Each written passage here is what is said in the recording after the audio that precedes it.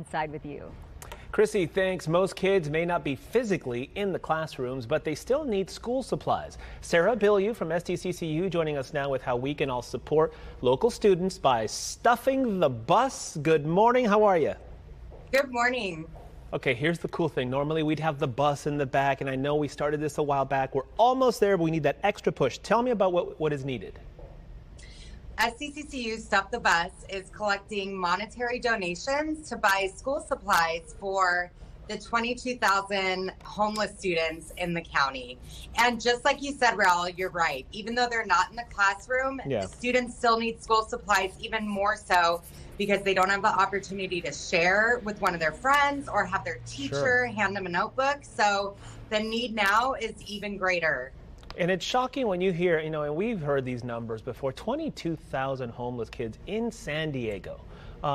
It's like we should all be ashamed of this, really. That should never be the case. 22,000, it's a huge number, and being homeless doesn't necessarily mean living on the streets. It's sharing a house with multiple families. It's living in a hotel room, living in somebody's garage, on a family member's couch. It's really not having a stable home on any given day during the previous school year, which is where that number comes from. That's not ideal in a normal world, let alone the world we're all trying to adjust to now. What supplies specifically, what do we need now?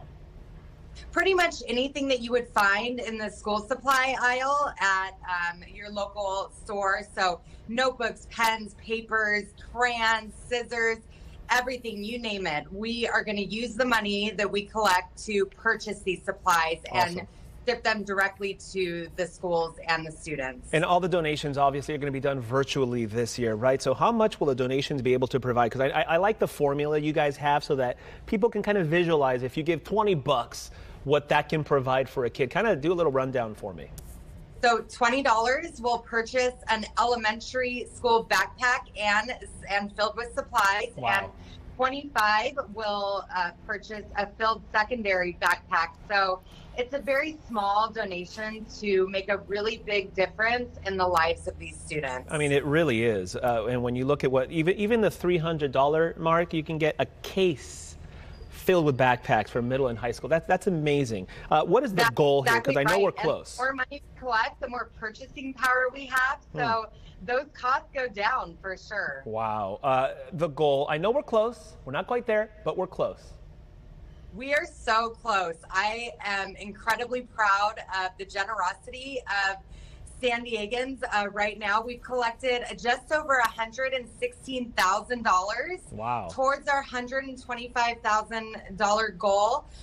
That's due in part to some generous donors. $20,000 came from the Dana Foundation, $5,000 came from Blue Shield, and we encourage everyone to donate to this cause and help us reach our goal. And I think this is going to do it. San Diego is going to step up like we always do. How can parents, perhaps the parents who need that extra help, how can they get it? Yes, there's a lot of parents that need extra help right now, and I would advise them to connect with their school. Each school in San Diego County has a homeless liaison that they can work with to help get their students the supplies that they need. Sarah Bilyeu from SDCCU, we thank you as always. Keep up the great work. Thank you. If you would like to donate, head to fox5sandiego.com right now and click that Scene On tab.